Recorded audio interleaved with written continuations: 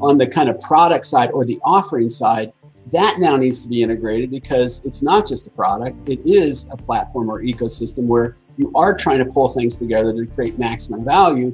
And then on the consumer side, if you want to think of that, so it's not truly a 4Ps, we're going to drop price and bring in customer, but that side, then you've also got this community, and you're also thinking of, in some sense, kind of integration in how, because ideally you would create a community of consumers and customers, so that again, the whole is greater than the sum of the parts, and all of that synergies that you might get.